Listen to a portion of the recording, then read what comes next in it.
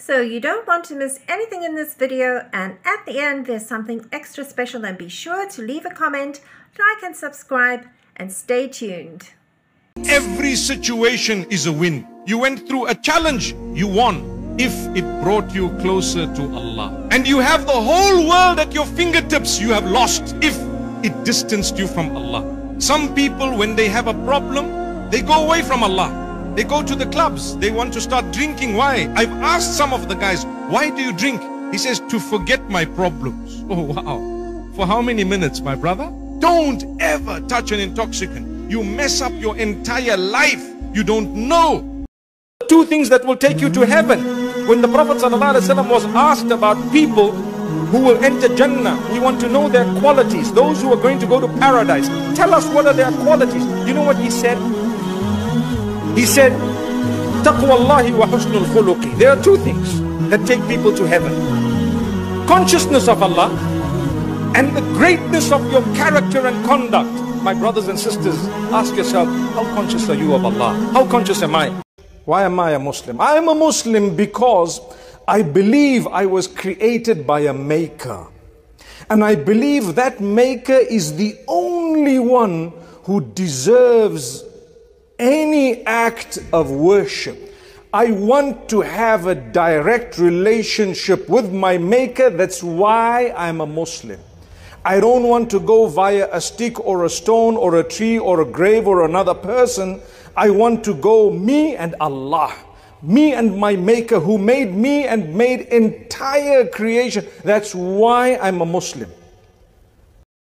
Many people do not know what might happen tomorrow because obviously as a mu'min we do realize that everything is in the hands of Allah. We are believers and we know that Allah can change things at any time, positive or negative. It's up to Him.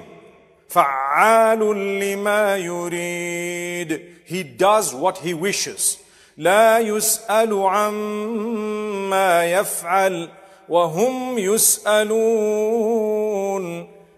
Allah will never be questioned about what He does. But they, meaning you and I, will be questioned.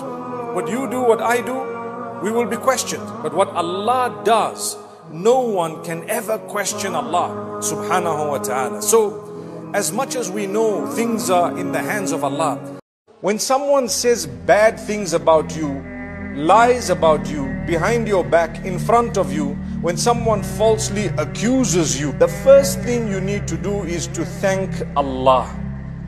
Allah says, be patient regarding what they are saying against you. Allah says, we know that what they are saying hurts you. You're a good person.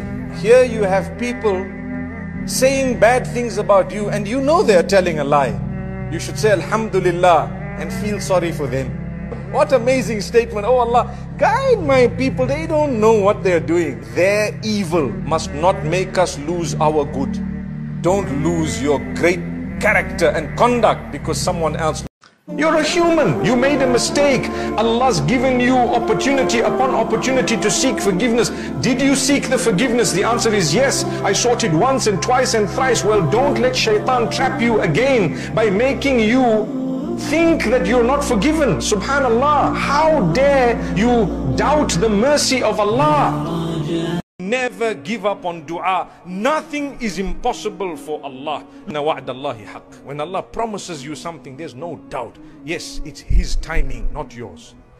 You might make a dua, say, but Allah's not hearing. Don't even think that. Allah will give you when the time is right. Every minute of delay is an absolute blessing. May Allah Almighty grant us all.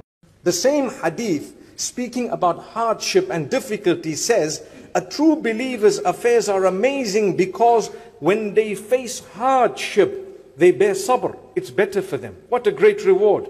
Didn't I say moments ago that sabr is an act of worship that Allah says He gives you an unlimited reward for it. So was it a loss? No, it's a win. Don't stress. If today is wrong, tomorrow will be right. And if today is right, something might go wrong according to you tomorrow. According to Allah, it did not go wrong. It was His plan for you and for me.